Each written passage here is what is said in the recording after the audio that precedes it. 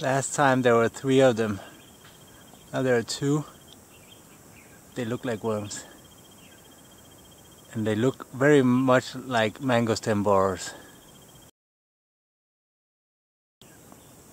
I don't know if they're feeding on the leaf or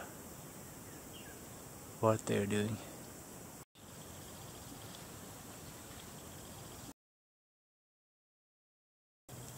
They are called mango leaf webber ภาษาไทยเรียกว่าอะไร So what they are doing, they are eating the leaves, and it's not really good because if you have new flowers, the flowers can also die.